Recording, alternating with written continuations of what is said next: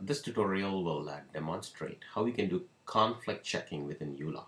We have a quick way to do conflict checking for any given contact as soon as you meet a client would be to go to click Quick View. So in Quick View, what you would do is you just type the name of the person. For example, say the person is Gary, and you would see like, oh, you already handled a case by name, for David Miller, where it was Miller versus Gary, and you can check whether, Gary is in conflict with you. Another way of doing conflict is you would go to contact and then add a contact. So let's add a client, okay, called Gary and say Fernandez, and then you would save. And once you would save, go back to the contact, and in action button, you can do conflict screening.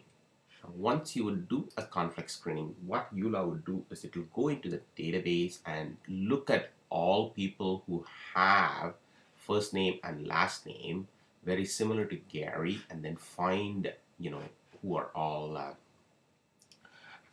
very similar to that. Like if you look here, it says, there's a last name conflict here. Clearly the last name of Mary Fernandez and Gary Fernandez is matching.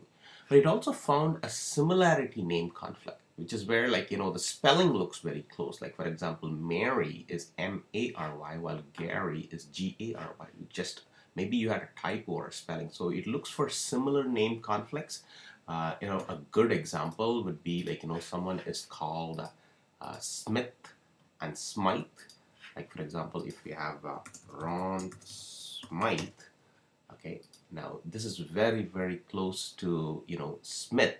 So what uLaw would do is it will try and show you a potential sounds like a conflict with Smith, and the lawyer or the paralegal can now use his judgment to actually see whether this is really in conflict. Now here, there's clearly Ron and Ronnie, that sounds similar, and then Smythe and Smith looks very similar.